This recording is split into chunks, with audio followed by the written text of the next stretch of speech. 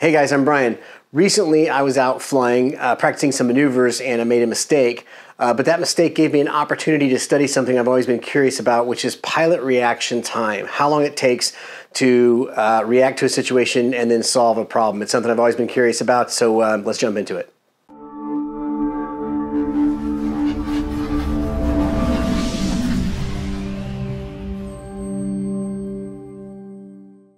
How long do you think it will take you to react when things don't go the way you planned them? I'm going to show you 20 seconds of video, and then we're going to break it down and talk about it.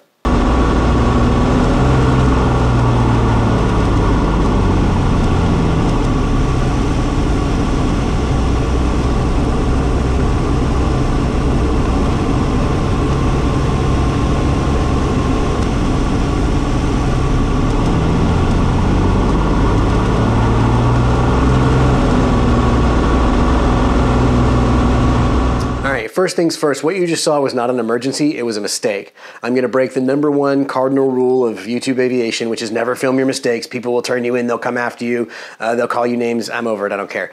I think what I learned in this is worth sharing, so we're gonna go through it.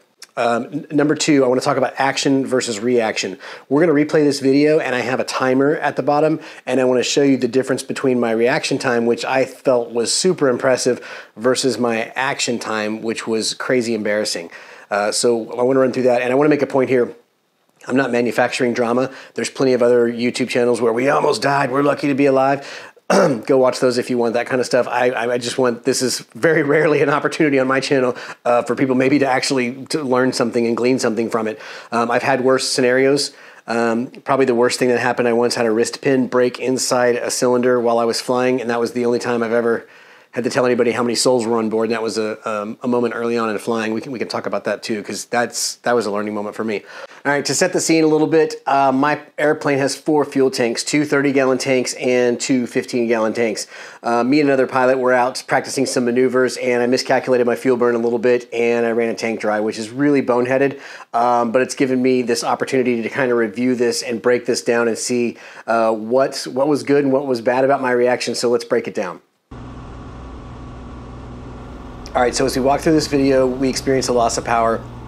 1.14 seconds, my hand's on the fuel switch, which seems super impressive, but I took no action. We run it forward a little bit. Here, just past 3 seconds, I'm looking at the fuel gauge. A little after 6 seconds, my hand's no longer on the fuel switcher. I didn't switch tanks, and for some reason I start looking at the panel to see if there's any other issues, even though I know exactly what the problem is. It's almost like I wanted something to confirm that I needed to go switch those tanks. At some point while doing this, my stupid brain's like, dude, just switch tanks. So at 9 seconds, I finally reached down and actually switched the tanks. And then over here at 14 seconds, I put the fuel pump on. 18 seconds in, the engine's back to life. Anyway, I wanted to do this because I've always heard in training, when your instructor pulls the power, you're supposed to count to 5 or count to 3 or count to some arbitrary number, because that's how long the human brain takes to realize, oh, we've got a problem before it starts to act. I always kind of wondered like what that was. I've heard different numbers, and it's probably different for everyone. I was really proud of how quick, my hand was on that deal, but I was very embarrassed at how I didn't follow through. There's definitely fuel in the other 3 tanks, just if you change it. You're not going to do any harm at this point by switching it to a tank that you know has fuel. It also would have cut out a little bit of the going and I'm getting confusing information, and now I'm trying to find other problems.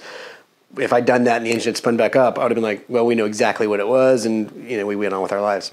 So here's an interesting takeaway. I mentioned an issue I had where I had a wrist pin snap. Years ago, I was flying a plane, and inside your cylinder, you've got the piston, and you've got this arm that it's on, and there's this big metal pin that goes through it, and mine snapped. And so you're flying along, and now you've got disconnected metal slamming into each other. It's violent, it vibrates, it's very scary. This is at a point when my instructor had freshly just drilled in over and over and over A, B, C, D, airspeed, which is your best glide, B, best place to land, C, checklist, D, declare emergency. That was not my reaction. My reaction was, Brian, what are you doing? This is a hobby. Why are you putting yourself up? You just want to have fun and you want to fly planes.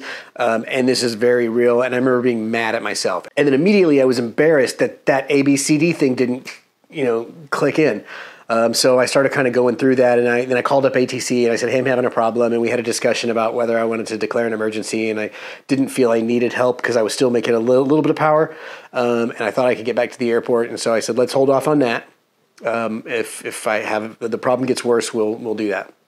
This particular situation was better than the prior one because at the onset of a surprise, I didn't start questioning my life choices. I jumped into action. So immediately I started going through, and while you don't see me pull out a checklist, there's certain memory items we have. When your engine's not functioning properly, you want to check your fuel tank, your mixture. You want to make sure that your fuel pump is on if you have a low-wing aircraft. So there's a handful of things that you know, and just jump into action. We were fairly low. So I think if we were, higher up, if you're over unhospitable terrain, that's when you start doing your best glide. You're looking for a place to land, all that kind of stuff. The other benefit to this situation was we were actually in the process of actually practicing engine out maneuvers. We'd spent the last hour, pulling the engine, finding a field, getting the plane down. So I was kind of already in that mode, which even makes my reaction time a little bit more embarrassing because this is exactly what I'd been sitting there going through. But it was a very interesting learning experience. So 18 seconds from the moment of being aware that there was an issue to resuming normal flight. The weird takeaway here is that at 1 second I had my hand on the fuel switcher, and if I had followed through and switched the tank, we probably could have shaved 16 seconds off of this incident. 16 seconds isn't a lot, but it could be in a different situation. So the fact that I was ready to take action and then I convinced myself that that wasn't the problem and then started looking for a problem somewhere else was silly and a waste of time. If your engine's quits, switch your tank. I have 4 tanks on my plane. 3 other tanks had fuel in them. All right, I'm going to play the clip again, but this time let's focus on the pilot in the right seat who is significantly more experienced than me, and in the clip, significantly less rattled. You can see there are moments when I kind of seem startled or confused, and he has just jumped into problem-solving mode and doing exactly what he should be doing.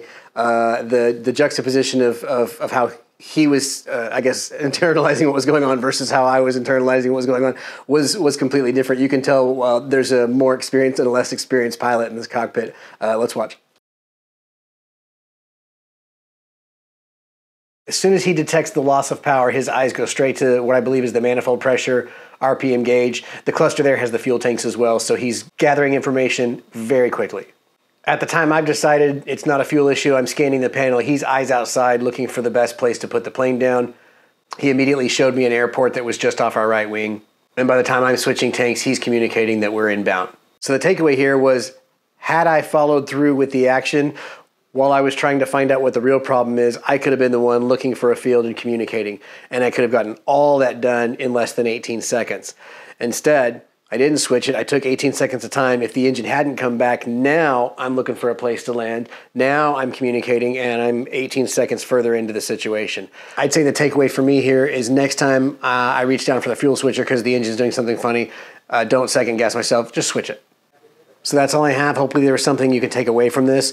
I know most people come to the channel because they want to laugh. A baby seal walked into a club. It's my favorite joke. I put this out there because there might be someone out there that can learn something from it. I certainly learned something from it. If you want to tell me I'm dangerous, I'm hazardous, I'm a terrible pilot in the comments, you have the right to do that, but that's why people don't post their mistakes on YouTube.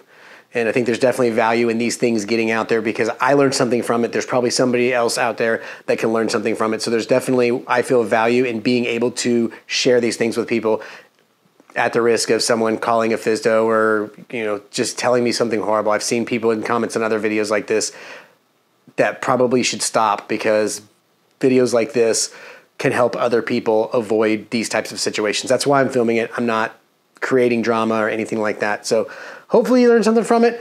And hopefully you guys fly safe, fly smart, and I'll catch you in the next one.